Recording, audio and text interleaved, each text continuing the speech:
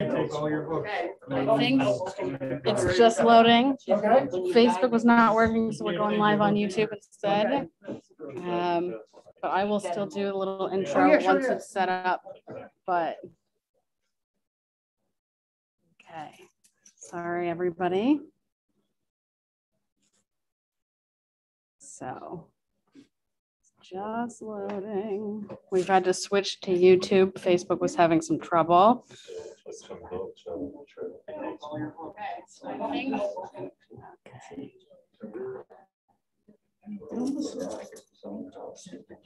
So it's just loading. Facebook was not working. Okay, everybody, we are up.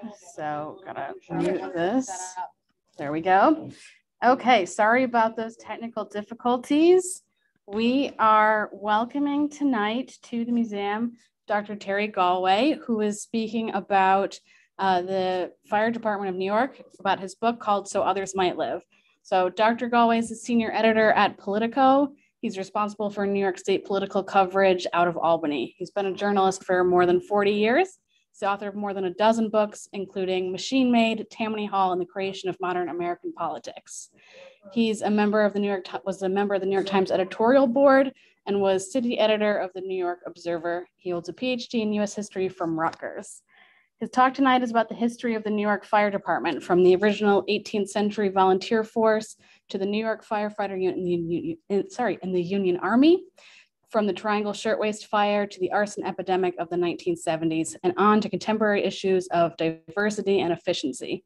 Terry's father, father-in-law, godfather, and uncles were all New York City firefighters, and he tells the story of men, women, tragedies, and triumphs of the FDNY throughout its history as no one else could. So at the end, there's going to be a chance to ask questions. We're going to be doing questions both live and virtually, so there might be a little bit of a pause or silence. So just hang tight with us while that happens. So I am going to get Terry all set up, and then we will be ready to go. So I will get the slides back on. Right. Here's your microphone. Right.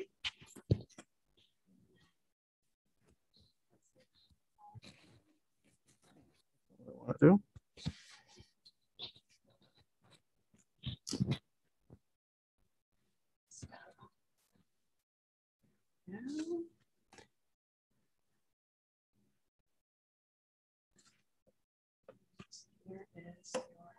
Okay, so great. Well, hi everybody. Thanks for coming. It's not a particularly nice day in Albany, but as someone who lives in New Jersey, like, every day is a nice day in Albany. I'm in New Jersey. How I got there, I don't know, but it's been years now. But it's nice. This is about my 5th time here, or down at the old place. So it's always a delight to be here. I come from a long line of firefighters, but I'm not one. My memories of my father are several times of him coming home after an overnight shift, in particular, because the 2 shifts at the FDNY are 9 a.m. to 6 p.m. And then there's the dreaded 6 p.m. to 9 a.m. shift. And I remember a few times him coming home, and he just looked wiped out. But it turns out he worked on Staten Island, so he was wiped out, but it wasn't because of fires. I don't know what it was. I don't know what they would do with him at Staten Island. I mean, come on. But he actually, he did have a few tough fires. And actually one of my other memories was he worked in a firehouse engine company, 162 in Great Hills, which is actually where he grew up and where I was born. It's a typical suburban town now, but in the 1960s, Staten Island to somebody from Manhattan was the farm, and with good reason. But I do remember there was a big fire on the North Shore of Staten Island, which was more urban. It was an apartment house fire, and it was a big deal. And he was detailed from Great Hills to Stapleton, which is where the fire was. The point of all this was, it was a big enough fire that there was a TV crew there. Milton Lewis of Channel 7 Eyewitness News was there. Like, wow. So we had to, of course, watch Channel 7 Eyewitness News with Bill Butel and Roger Grimsby that day. And it was funny because Milton Lewis actually said, which is a rare piece of honesty, but also tells you something about television news, at least in 1971, that like if they had film, they were going to run it. It didn't matter the news value, right? But I just remember him sort of with the microphone here, and he said, "This fire was not really that important or special, but the images of the hardworking firefighters, remain," which is another way of saying, look, we got all this video, like we got to use it. Right? Hey, we paid overtime for these cameramen. And sure enough, the shot was my father sitting down on the engine, on engine 162, kind of sitting on where the guys stand with his head down like this, and he's just covered with smoke. And I thought, and like that was his moment of fame, right? I was, oh, he's famous now. He's on Channel 7 Eyewitness News. But it also told me like this was just an ordinary fire, no big deal.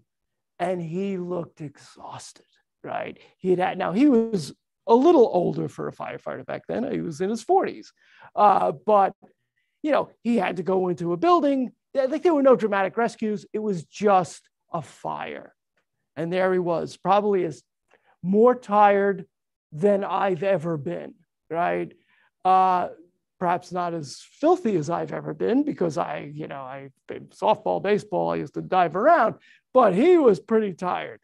And maybe that was the moment when I decided I wasn't going to be a firefighter. I'd be a journalist, because who gets dirty and tired as a journalist? But needless to say, I've had a tremendous respect for firefighters as a result of my family connections. I was working on the idea of a history of the fire department of New York before 9/11. And of course, once 9/11 happened, that was a book that needed to be done, right? So one of the interesting things about the cover, oh, that's no longer the cover of my book. No, that's fine. No. Okay. One of the interesting things about that's the cover of my book. A real fire buff would tell you that's not a fire department of New York firefighter because he's got a face shield. And maybe they use them now, but in 2001, they didn't use face shields. In fact, one of the things about the fire department of New York is that they're always the last to innovate. The FDNY was the last to give up horses. My father never had these, air things and masks. Like they just went in. Like, okay, the building's on fire. I'll just go in. They didn't put on a mask. They didn't put on, air, oxygen. I mean, maybe some of the guys on the hook and the trucks, the ladder companies, maybe they did. But he was an engine company person, and there's a real division of labor between an engine company person and a ladder company. One of the divisions being the ladder company people are generally bigger, and the engine company people are somewhat smaller. But the fire FDNY is absolutely known for resisting technological change. That may have changed now that we're in the 21st century. I hope so. But that image, and I can't tell you, when that book came out in 2002, and Mayor Mike Bloomberg gave me a nice book party at the Fire Museum downtown Manhattan. But I can't tell you how many firefighters came up to me that night and said, "Hey, what's the deal with the cover?" Not to imitate firefighters, right? But basically, it's like, "What's the deal with the cover? That's not one of us." I said, "I know. Okay, I didn't see it till it was too late."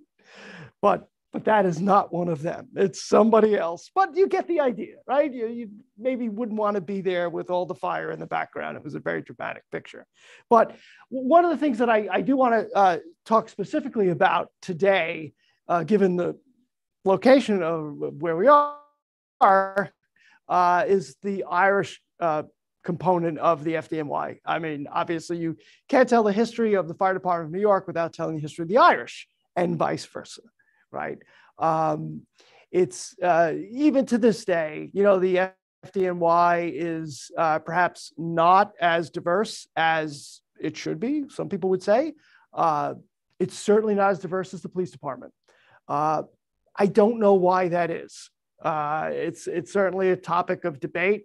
But one thing is certain, the Irish traditions of the FDNY are still very much present, as this picture from the St. Patrick's Day St. Patrick's Day parade back in the days before we had COVID shows, right? I mean, I've seen a million people like that at the St. Patrick's Day at the St. Patrick's Day parade, rather, on Fifth Avenue in New York. And here in Albany, I confess I don't know as much as maybe I should about the Albany Fire Department, but I suspect that there is a strong Irish tradition. And, even if the police department is diverse as it is, today, if there is a death in the police department, whether on duty or not, chances are there'll be bagpipes at the funeral, right? I mean, and there you are. There's our Irish tradition in the police department, as well as the FDNY. So one of the things I tried to do in the book is the book is a history of the fire department. It actually, some of the reviewers pointed out that it's actually a history of New York told through fires, and that's kind of what I was trying to do. I tell the story of the great fire. There's several great fires in New York history. One of them occurred in 1776 when the British left New York, or rather the Americans left New York. George Washington and Nathaniel Greene abandoned New York in 1776 after they lost the Battle of Brooklyn. And sure enough, as they're retreating up Manhattan, there's a huge fire in Manhattan that burns down about a quarter of the city in 1776.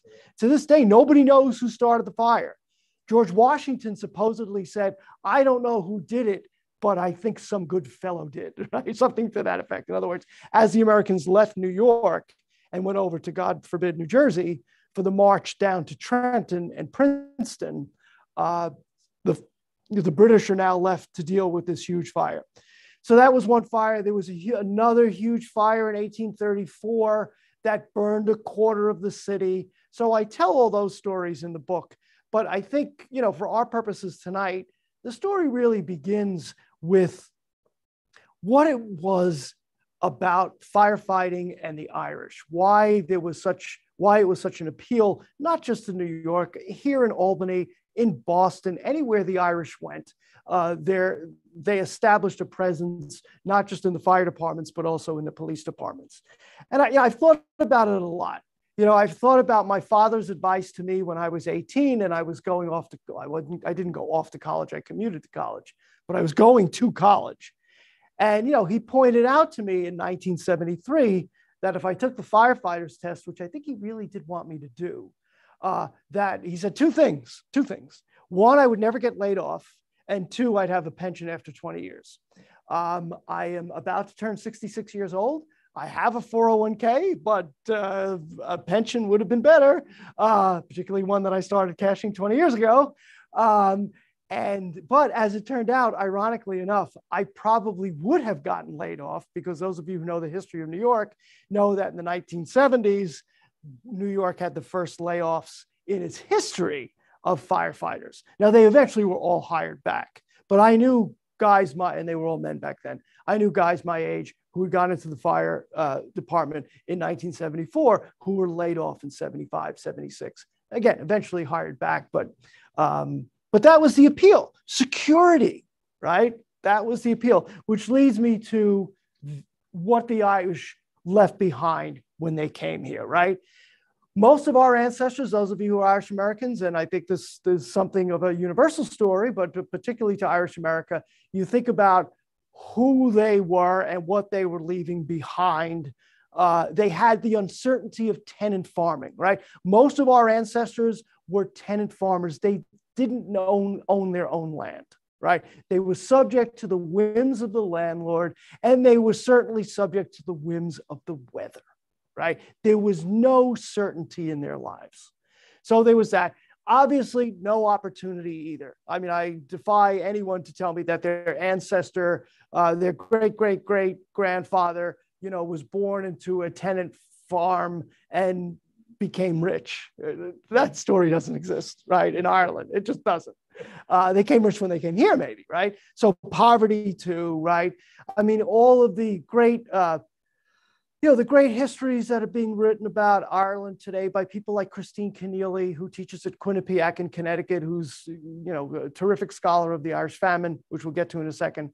But also Cormac O'Grada and others, Joe Lee, who used to be at NYU, Kevin Kenny, who's now at NYU, was at Boston College. I read a lot of their scholarship. The picture that many of them paint of Ireland in the in the 1700s and 1800s is not pretty, right? A very rural place where the Catholic majority was oppressed, had their land stolen, and basically, again, lived at the whim of the market, at the whim of the landlord, and the whim of the weather. So a great deal of insecurity is built into their lives. So that's who they are in Ireland, right?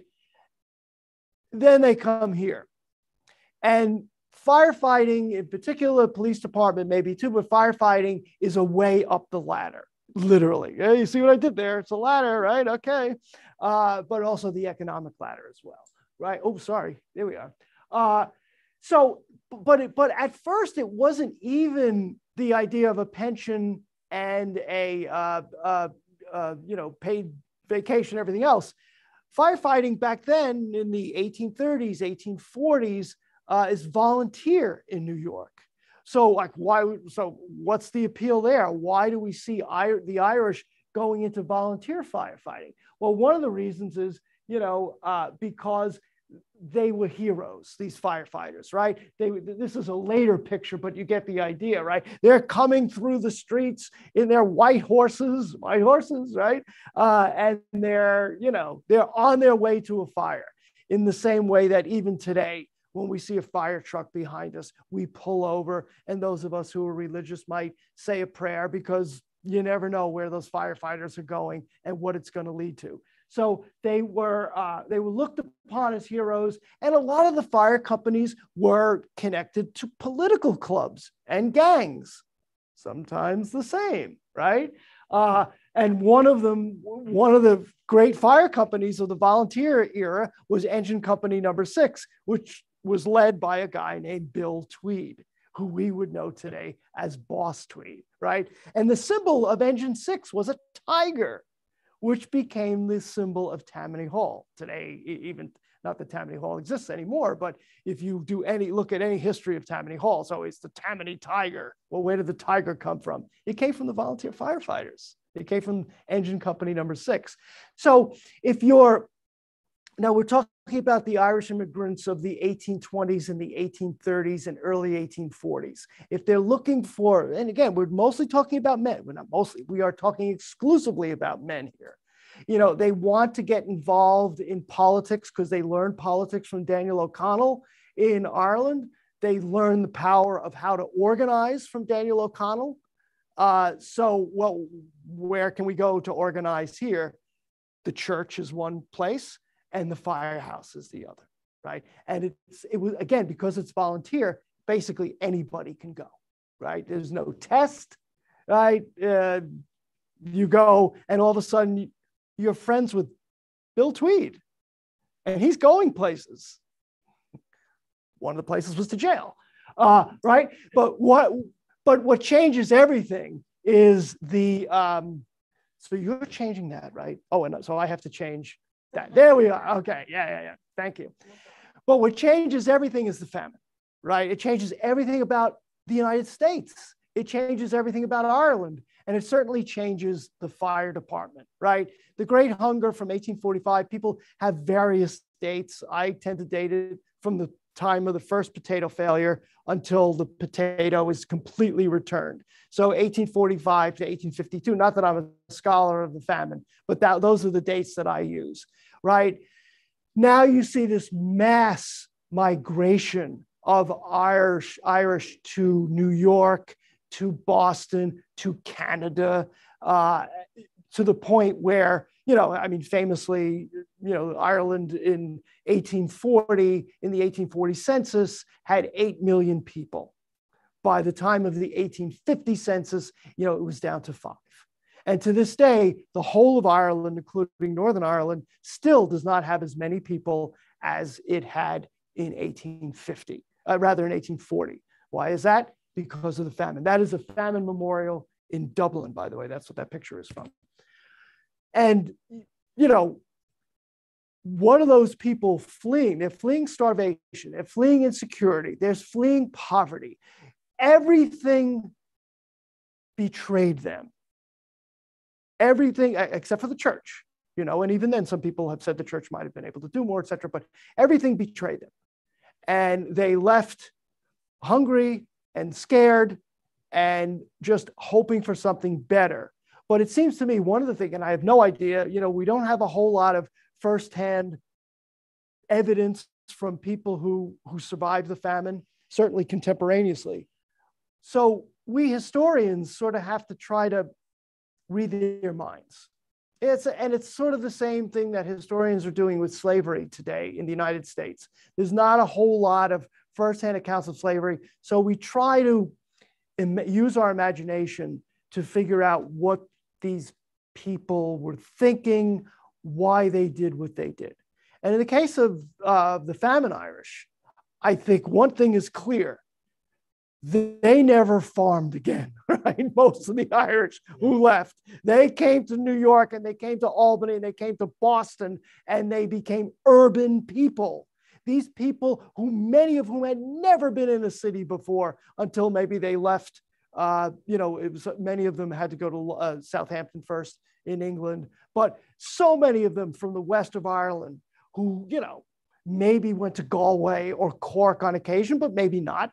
And now all of a sudden they're in Boston and New York, two of the fastest growing cities in the world, particularly New York. And they become these quintessential urban people. They become Jimmy Cagney, right? That's who they eventually become. They will never let the land betray them again. And while it's certainly not perhaps even polite anymore to quote from a movie like Gone with the Wind, and I totally understand that. But those of you who remember that movie, as I do, will know, of course, that the key character in Gone with the Wind is Scarlett O'Hara, who is the daughter of Irish immigrants living in the South and owning slaves. I don't think there were a whole lot of people like that back then. Rich Irish Catholics living in Georgia and owning slaves. But anyway, the O'Haras apparently struck it rich somehow. I don't know how. And you know, but at the last scene before the intermission, Scarlett O'Hara returns to her ancestral home of Tara. And of course, she's starved. And of course, the place has been raided by Union soldiers who, of course, in Gone with the Wind, they're evil, Union. So it's been raided and she's starved and she goes out to the farm and she's digging up something and she gets it and tries to eat it. And of course, it's spoiled and she retches and then she turns up to the guy upstairs or woman upstairs, whoever, and says, as God is my witness, I will never be hungry again. If I have to steal, murder, rob, whatever, I will never be hungry again. Now, I'm not sure that not Martha Mitchell, she's a figure from the Nixon years. Margaret Mitchell, yes. You know, when you get to be my age, they're all the same. When Margaret Mitchell wrote that novel, don't know whether she had the famine in mind, but I have to tell you, if ever there was something on the minds of those people in those coffin ships going across the Atlantic in 1847, that's what was on their mind. They would never be hungry again, no matter what they had to do. And not to venture into one of my other books, but I feel that is how you can explain Tammany Hall too, and maybe how you could explain the Albany machine, right? They will never be hungry again. And Bill Kennedy said that the one great sin in Albany when he was a kid was hunger. Like that was the one terrible thing that you feared was hunger. So, you know, it's built into our bones. And maybe it's starting to leave, and maybe that's good, maybe it's bad, but it was there for a long time. So I think that's how, I think we have to understand that part of the Irish experience as well. So in my book, I talk about a couple of heroes, Irish-American heroes, Irish immigrant heroes, in fact, from this period after the famine. And before we get to John Bresnan, I should point out that New York, again, continued to have a volunteer fire force, a fire department, until after the Civil War, when it's decided that the time has come for a professional department. And this is one of the first professional firefighters, right? John Bresnan's family left Ireland just before the famine, and he settles in the Five Points, or this area called the Bloody Old Sixth, the Sixth Ward of Manhattan, right? He's in the, he's a walking stereotype. He's a pre-famine immigrant. He serves in the Union Army. He is appointed to the Metropolitan Fire Department in 1865. That is the precursor to the FDNY, right? He becomes a deputy chief. He is a success. Here is the mobility that the Irish didn't have in Ireland, right? He's dirt poor when he gets here. By the time he's in early middle age, he's a deputy chief. He gets married and his wife dies, and he raises 3 children. And back then, if you were a chief or a deputy chief, you lived at the firehouse. I mean, my father lived at the firehouse on his overnight shifts, right? They really lived in the firehouse. That was his place, right? He was brave. Newspapers are really just starting to cover daily events now because the technology is improving and they can send reporters to fires. And John Bresnan is a sort of folk hero in New York for his rescues, right? But one of the things, he grew up in a tenement. Once he moved to Ireland, he grew up in a tenement. And one of the things that struck him is that, these tenements were fire traps. And not only were these people, his people in these tenements, but also his people were going into the tenements to put out these atrocious fires, right? So one of the things he gets involved in is fire codes. Imagine that. And telling people who own private property, no, you're not going to do it this way because that way starts fires. Yes, it's private property. I'm sorry, but we have to establish certain codes. So he's very scientific in that regard. It's an Irish story so it has to have a sad ending, but he died in a fire. I interviewed his grandson, Bill Bresnan, who had retired just before 9/11. And in my book, Bill Bresnan is one of the first people I write about because I knew I could take his story back. And Bill talks about, he was pissed off that he didn't get promoted, right? It wasn't a matter of political connections because you don't do that anymore. I guess he just didn't do well on the test or whatever. But if I remember correctly, and I'm trying to remember a 20-year-old story, I know he was a little annoyed. And he said, basically, yeah, that's it. I give up, right? I'm going to retire, right? And he tells the story that he had just retired at 9/11 and what it was like to watch as a newly retired firefighter, what it was like to watch what was happening on 9/11. And knowing in his memory that his grandfather rather, had died in a fire. So it was very moving to talk to Bill.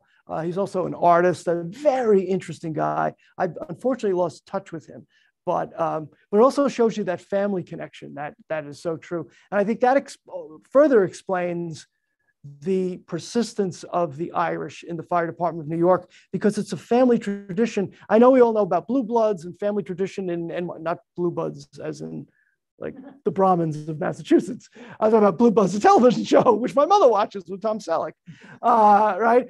But that there's family traditions in the NYPD, but I think they're really stronger. I could be wrong, but I think they're really stronger in the fire department of New York because I've never met an unhappy firefighter. I've met a lot of unhappy cops. It's the nature of the job, right? So anyway, Bresnan is one character I write about, and Hugh Bonner, his friend. These two guys become friends. Hugh Bonner actually is a famine immigrant. He moves into the Five Points as well. I forget how they get to know each other. I think they get to know each other in the fire department. He joined as a young man. He becomes the chief of department, and he too is a professional. He starts a school of instruction. He basically says, we can't just take, with all due respect to the guys on the street, we just can't take guys on the street and put them in the firehouse. We actually have to teach them how to put out fires. Kind of basic knowledge, right? You want to be a journalist? You maybe should write. Well, I think we've maybe could do a better job with that. But firefighters, right, they have to learn how to put out a fire, right? So by 1888, there's a typo that obviously I did. By 1888, by the way, this gives you an idea. I went to the Fire Museum in New York, and I found a roster of all of the firefighters on the payroll in 1888. And I went through each one. And of course, I'm not good in math. So I say about 1,000 because it could have been 1,004.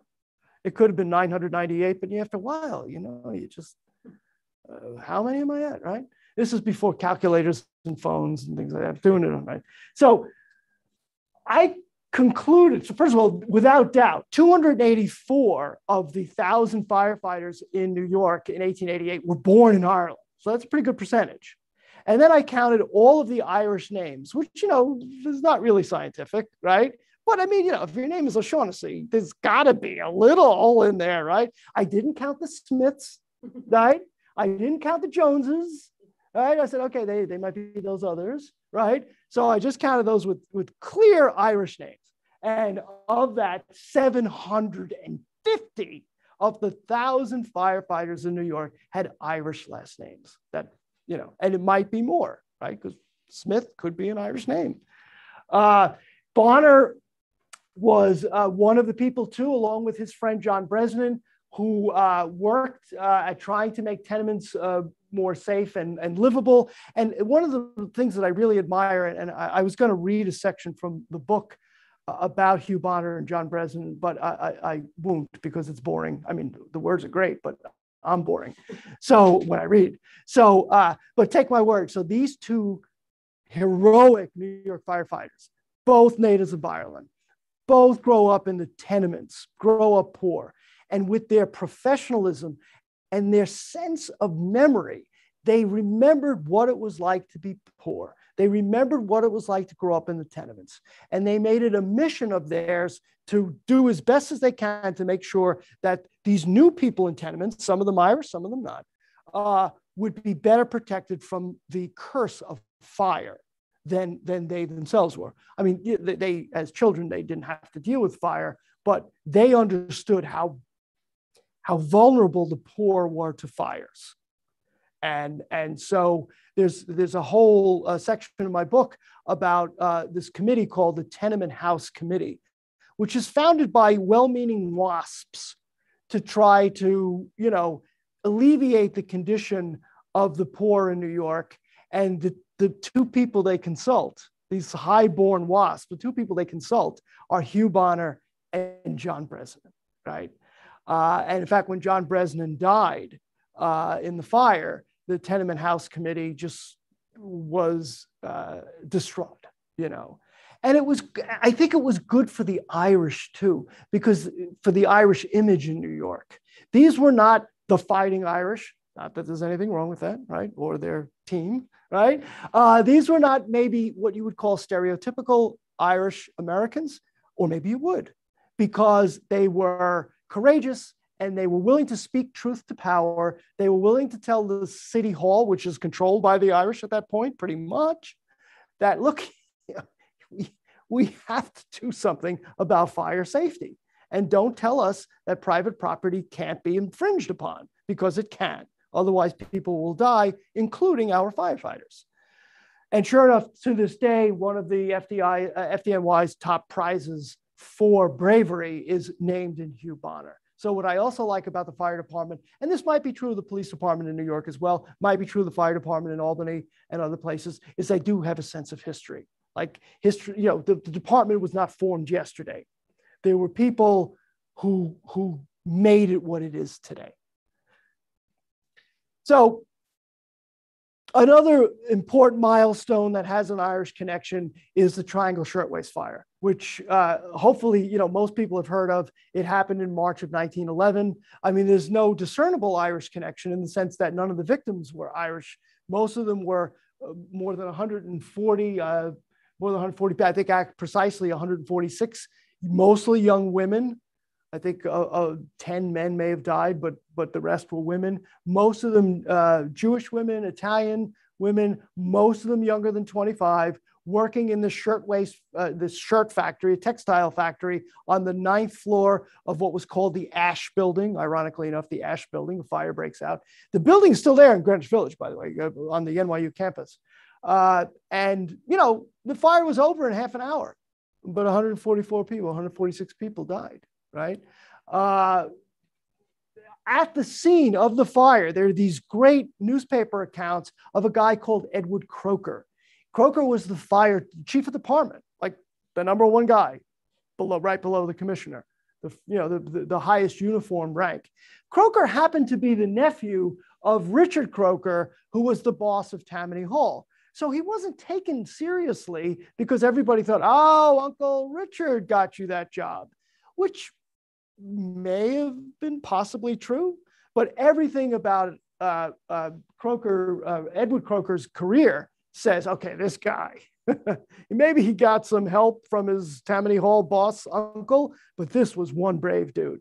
Again, known for his rescues, known for his professionalism, and he was at the site. So that's the Ash Building over on the left. That's the Triangle Shirtwaist Fire is up there on the 9th floor. That's what's left. He is actually giving interviews to reporters on the street, saying basically, I've been telling people this was going to happen. Why can't we get sprinklers in these buildings? I told the real estate board we needed to get more sprinklers, and this is what happened. You know, he's sort of like, the prophet Jeremiah, just sort of saying, I said this was going to happen, right? And he was absolutely right. Now, a lot of Croker's history at the FDNY, a lot of it is colored by the fact that his uncle was a relatively corrupt Tammany boss. I feel he's sort of one of the underrated heroes of the fire department, mainly because of his calling out the commercial real estate industry in New York, which, believe it or not, has a lot of power even today, and saying, this is your fault, this is what you have brought on. And then the other sort of Irish connection, which relates to the building up the street, the state capitol, is the Triangle Shirtwaist Fire mobilized public opinion, but particularly a guy named Al Smith, who at that point is a high-ranking assembly person. I don't think he's speaker yet. No, he's not. But he might be majority leader.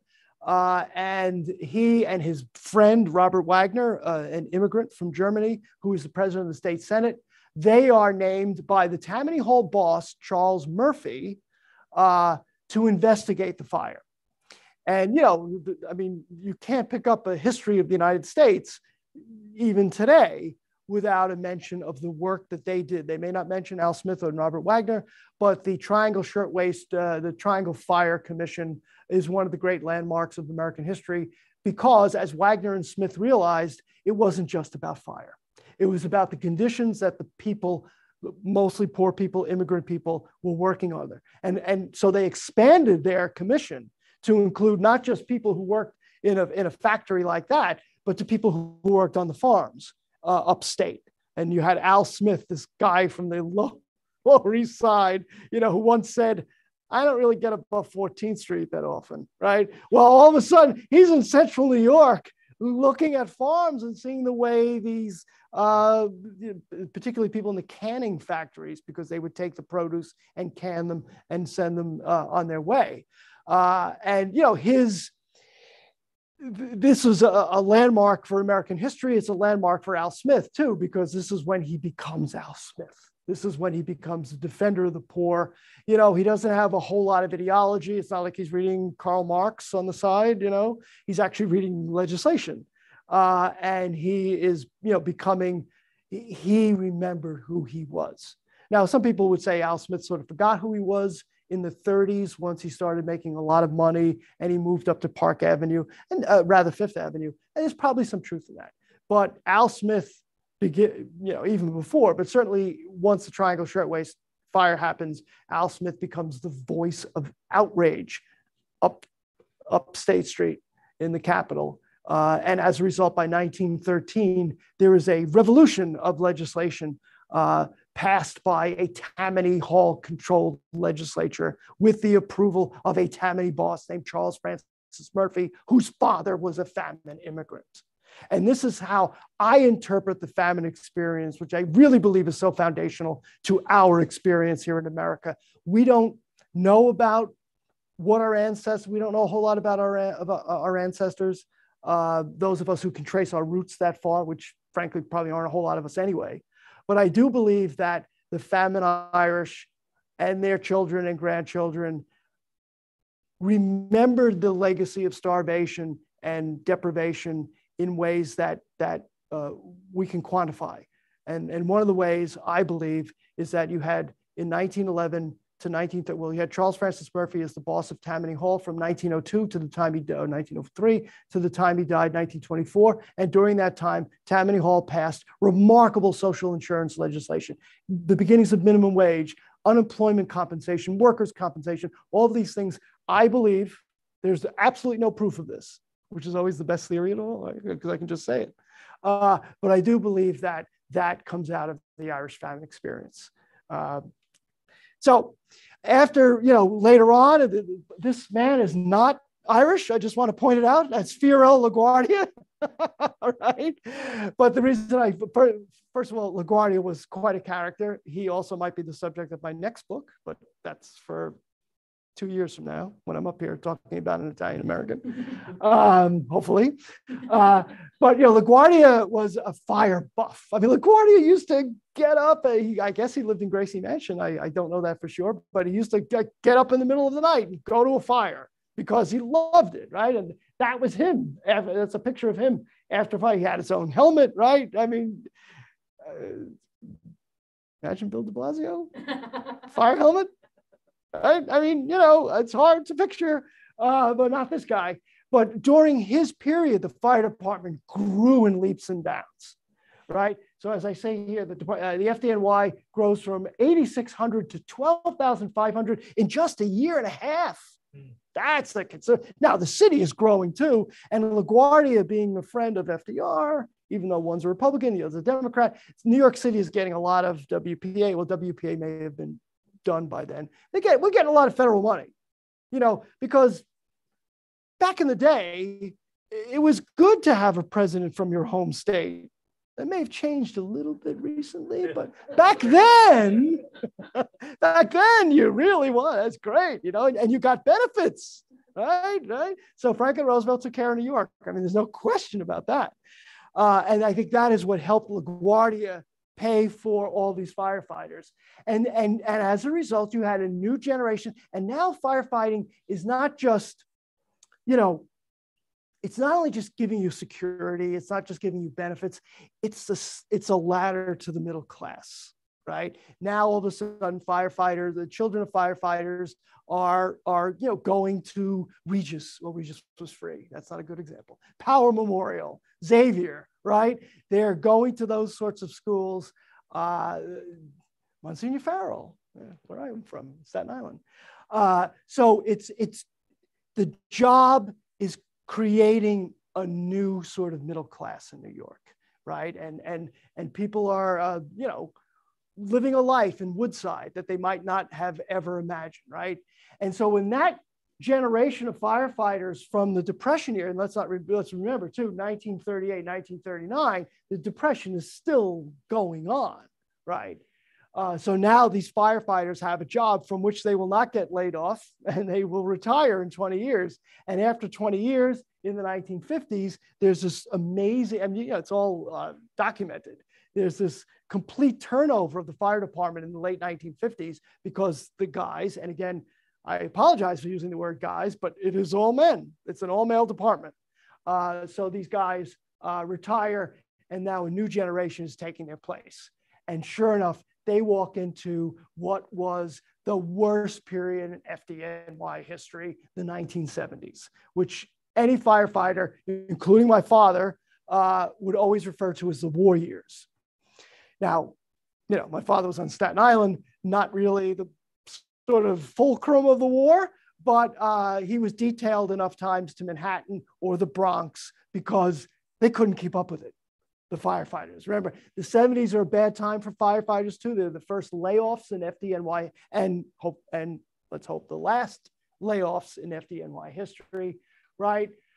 I found this statistic the other day. There were 289 census tracts in the Bronx in the 70s. 44 of them had more than half their buildings burned to the ground. That's how bad it was. You know, we all remember, or at least some of us might remember, the phrase "the Bronx is burning," which Howard Cosell supposedly said when there was a fire burning out beyond center field in Yankee Stadium in either the 77 or the 78 World Series. Later research has shown that Howard Cosell actually never said that. So how do these urban legends start, right? And in his autobiography, Howard Cosell actually said, "Yeah, I said that."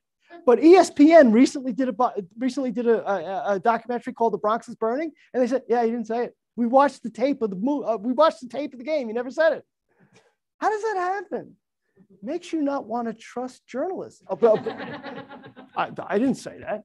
But anyway, the Bronx was burning, right? City lays off firefighters.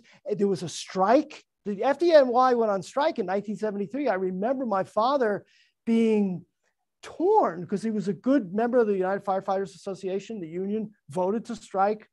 He was against it. I remember him going in his plain clothes to his firehouse because I think if there was an alarm, I think he was going to get on that truck. You know, he was maybe going to be a scab because he just felt it wasn't right. Well, his instincts were correct, by the way. The vote of the UFA, and this came out years later, the head of the UFA, the United Firefighters Association, rigged the election and said that the union members had voted in favor of a strike when in fact they had not. And the head of the association, a guy named Richard Vizzini, I think he might have gone to prison. He certainly was indicted for that. That is not legal.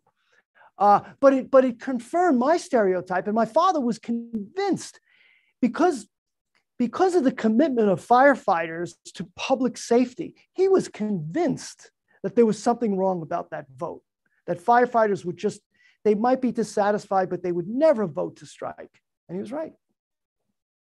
The reason I mentioned Marty Selleck, he is one of dozens of firefighters who died in the 1970s. He was a Staten Islander. He was someone I sort of knew of. And, you know, again, because this is an Irish story, there's always a sad ending. Marty Selleck died in an arson fire in 1977, and his brother died on 9/11. You know, I don't believe he was a firefighter. He was not. He just happened to be in one of the buildings. But on Staten Island, where I'm from, you know, the Selleck brothers are still remembered to this day because of tragic FDNY related, you know, Marty being an FDNY member and Tom being involved in 9/11, which does take me to 9/11, right? There are many enduring images of 9/11, including the famous photo of the firefighters raising the flag, which of course, I don't mean to make light of a terrible situation, but you know, that photo is so copyrighted that I couldn't get a copy of it, you know, but we all have it in our head, right? And by the way, if I was the photographer who took that picture, I wouldn't want me stealing it either, right? But we remember that picture. This is just sort of symbolic of what we saw that day, right? 343 firefighters. Number one, the first victim of the fire of 9/11 was Father Michael Judge, Irish-American chaplain of the FDNY. I met him once. I was blown away by the guy.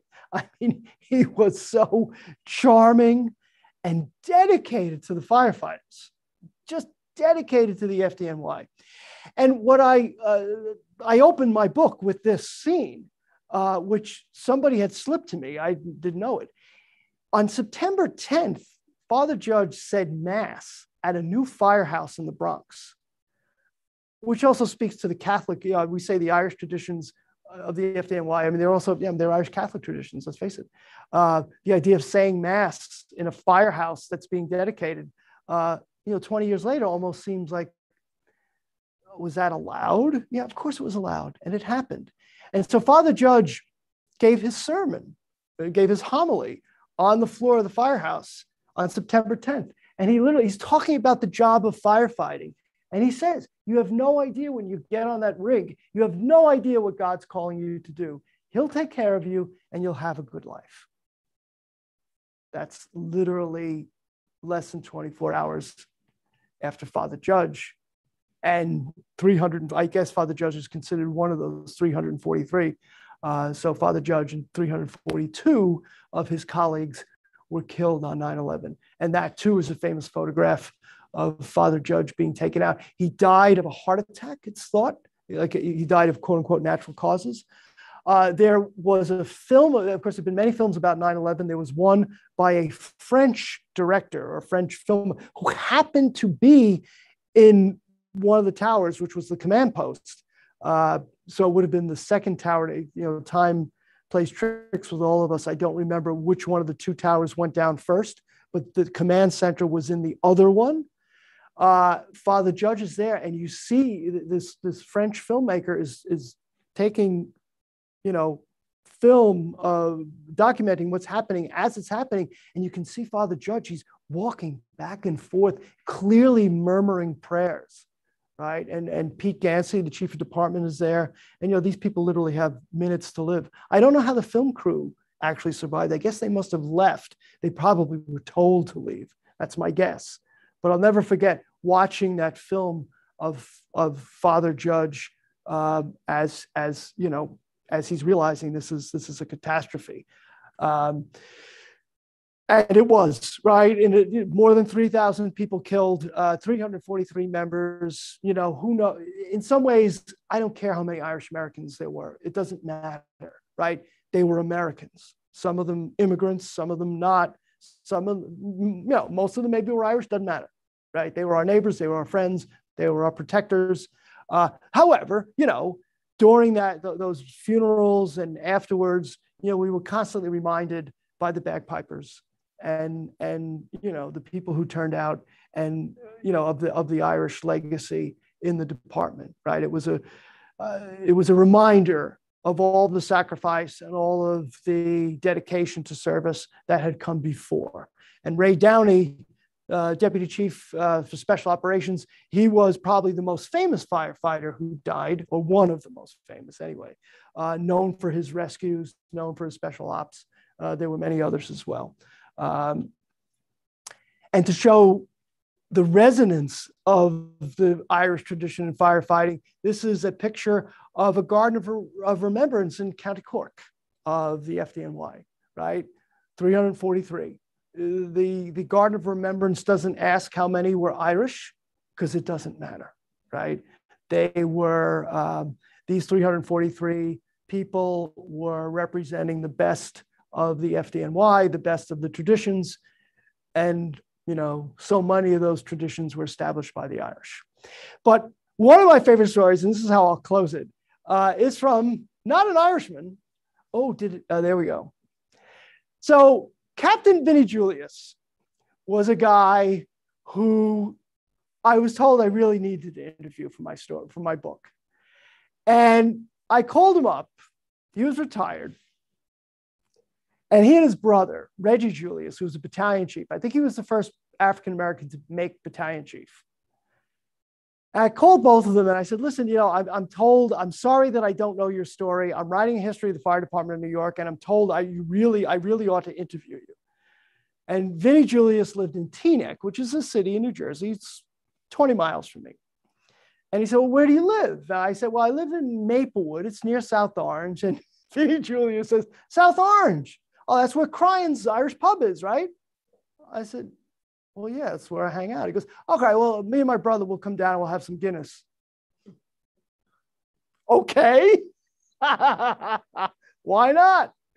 And I hope I still have the tape, because back then, right, tape recorders, of my interview with Reggie and Vinnie.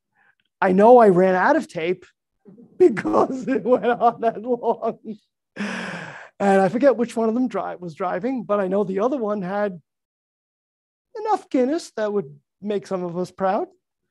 But the stories they told were unbelievable. And by the way, the stories they told were very honest.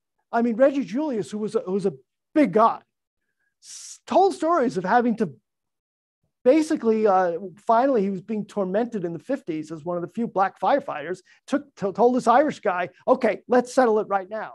And they moved the rigs out of the firehouse and they settled it on the floor. And from what I understand, of course, he's telling the story, Reggie Julius basically beat the crap out of this Irish guy who was bothering him, right? And they never got bothered again. And, but Vinny's, and both of them are dead now, sadly. But Vinny has the last word in my book. And I think it stands for every Irish firefighter or any firefighter. He said at that point, I'm 75 years old. I've had a good life and a good career. I could die tomorrow, but if I do, I'm coming back as a firefighter for the city of New York, right? And that African-American man who had to struggle, to get where he had to go, struggle in ways that many of us will never know, and sometimes struggling against people who look like us. And there he was such a happy retired firefighter. Not happy because he was retired. He was happy to have done this service for the people of New York, and to have, made a life for himself because of the fire department of New York. And I tell you, those two characters were remarkable because of their surprising nature, remarkable because of their good cheer. And, they're not Irish, but they represented so much of what I associate with the Irish in the fire department of New York. And that's my story. I'm going to stick with it. Thank you for paying attention. I'm happy to take any sort of questions. I don't know if I'll have the answers, but I'm happy to take questions. Anybody has any questions, feel free. I didn't get any questions online. So. Just remembered, had a friend who was an Albany cop, retired, and he was a veteran of the Korean War. And I said to him, how'd you ever become a cop? Well, he said, I got out of service and I went home and I did nothing. My father got really impatient with that. And he said, look, we got to go to the ward leader. You got to get a job somewhere. So he took him up to Dan O'Connell, who was our political boss at the time, introduced himself. O'Connell looked at him, I'm glad you did well in the service and so on. Father tells me he'd like to see you have a job. Well, I'm looking at you. You're too small. He says, I can't. He says he was thinking of being a fireman. He says, you're too small. You're not big enough to be a fireman. You're going to have to be a cop. And he became a cop and had a career in it. One of the things. I remember your comment on ladder men versus engine men. But right. O'Connell, who was born in the 1820s, that was his mind of what a fireman should be. Right. Well, I'm just beginning to research some things about Fiorello LaGuardia. Fiorello LaGuardia was 5'3". And I believe one of the first things he did was he lowered the height requirements to be a cop and a firefighter. As well, he should have, maybe. Yeah, Hispanic reasons. There was quite a bit of litigation over that. Yes. The Hispanics couldn't become firefighters or cops because of the height requirements. Right, right. And obviously, I don't know, there's a lot of talk about, these standards, and are we lowering our standards, so to speak, literally and figuratively? Are we not? I remember when women first came on the department in the late 1970s, and it was very controversial. I know my father was not happy about it, but it happened, and there were lawsuits, there was litigation involved. But I remember I was just sort of new to covering politics, so it might have been more like the late 80s. I guess might have been because Koch was in his third term. And somebody said to Mayor Koch, what is your position on women firefighters? Do you think that they are up to the job? And Kosh's remark was, my only qualification for a firefighter is, can that firefighter take a 225-pound mayor and carry him down 3 stories of Crazy Mansion? If you can do that, you got the job. Which, when you think about it, yeah, right? But those tests are rigorous. I know very healthy males who fail that test. The smokehouse, where they, that's sort of, I think it's one of the last parts of the physical. I could be wrong about that, but I know you go into a smokehouse and you're crawling and you can't see anything. And I mean, my brother-in-law did the smokehouse and said, okay, I'm not doing this, right? Not doing this. But there were suggestions in the late 70s that maybe they increase the physical demands of the exam to keep women off. In fact, that's what the judges decided, that the FDNY had rigged the test, so to speak, to ensure that women couldn't pass, and probably most men too, right? But then they made the test more like, well, okay, do you really have to run a marathon in 3 hours? I mean, come on, let's make the test more realistic to what the job is all about.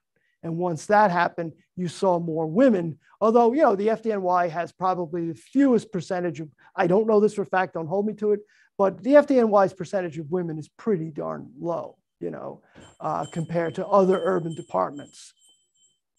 It's not a fire bell, folks, don't worry. Yes. My grandfather was a fireman who died in 1927 and left. My grandmother was a widow with a 10-year-old son.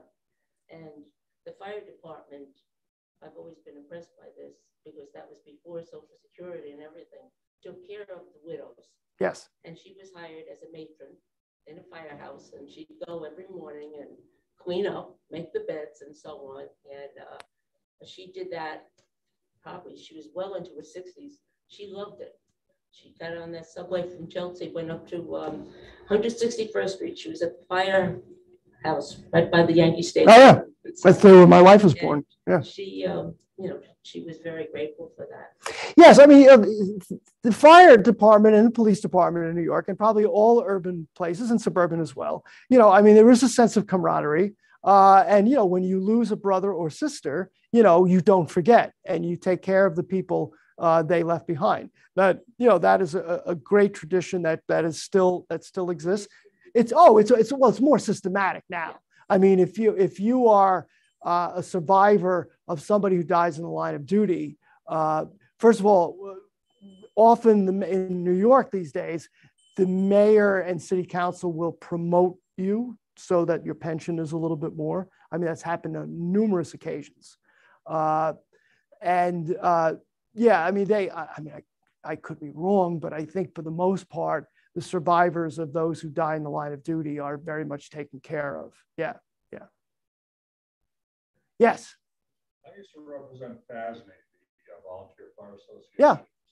And we had an issue years ago involving fire patrols. Yes. Did you come across that in any of your research? I did, yes. Fire patrols. Well, in New York, the fire patrols were an institution that was funded by the insurance companies. Right, right. Now, they don't exist anymore, I don't think, but I could be wrong about that. They might. They don't exist. They were administered by the Board of Fire Underwriters. Right. Repealed in 2010. Right. And they all came out, they all dissolved like 2016, except for one. One in Staten Island right now. It's a private, not-for-profit corporation. They're seeking legislation to be recognized in some way to where they would have more authority to participate in fires. Yeah, I've seen several references in my research to fire patrols and the role that they played, particularly in commercial, when there's commercial building, mostly for the most. And speaking of Staten Island, I do teach on Staten Island these days. It's a part-time job. And when I do, I go on a street called Victory Boulevard, which actually passes on Staten Island, which reputedly is a borough in the city of New York, a volunteer firehouse. I believe, there's one in Garrison Beach, Brooklyn as well. Yeah, yeah. So there's actually at least 2, and there might even be a 3rd on Staten Island. Is that right? Yeah. So there's still a few volunteer firefighters in these, 3 or 4 communities in Southern Brooklyn and Staten Island. I don't know. I know one of the pieces of advice my father gave me too, with all due respect to volunteer firefighters, he said that, when the time came for me to own a house, that I should always live in a jurisdiction that has a paid fire department. And, I thought, oh, well, of course, don't all jurisdictions have paid firefighters? No, they don't. And it's not that, he had any disrespect for volunteer firefighters at all, but he just felt, and I think I did ask him, and again, with all due respect to volunteer firefighters, his view was, we professionals will go into a building to save you, and we know how to do it, where the volleys may not. Which, I think is fair enough. I'm sure if there's a volunteer firefighter out there listening somewhere, will contradict me, but I think that's probably true. Certainly the professionals are trained better, right? A professional journalist presumably is better at the job than someone who is just sort of sitting in their underwear and writing tweets, right? We'd like to think a professional journalist has more skills. We'd like to think. I don't know that he used the term paid firefighter. Probably was professional firefighter. Yes. Because we didn't call them paid firefighters to piss them off. So we're not paid firefighters, we're professional firefighters. Right, that's right. That's true. Yeah, you're absolutely right about that. Yeah. Any other questions? The other thing I would tell you too about my research too, I did all of my research at the Fire Museum, the Fire Department of New York Museum, which if you're ever in Lower Manhattan, I urge you to go there. And also at the Fire Academy and Library on and Randall's Island, which isn't easy to get to, but they've got great records there. And I did this book basically in a year. This book came out September 11th of 2002. So, and I had been working on it a little bit before 9/11, but obviously once 9/11 came, it became a very timely book. And I had no idea where to turn. I interviewed some of my father's friends, including a couple of my father's friends who were at what we call the first bombing of the World Trade Center, remember 1993, which is a dramatic story too. When you hear it from the firefighters' perspective, you realize, oh my God, that was really bad. We forget about that now because of what happened on 9/11. But if you do get the chance to be in Manhattan and you're interested in firefighting, the Firefighters Museum, I don't know what their hours are these days, and everything is screwed up because of COVID, but it's just a great facility. So we're good? Any other questions? No? All right, let's say farewell to everyone online. Okay. As well. So thank you to everybody who joined us online. I'm just going to bring up my dates quick. And thank you so much to Terry for joining us. So coming up next, we've got Elizabeth continuing her War of Independence Centenary series next Monday. And then Dr. James Keneally from Skidmore College will be speaking on Horace Plunkett on Tuesday, the 28th. So we hope that you'll be able to join us either in person or virtually for that.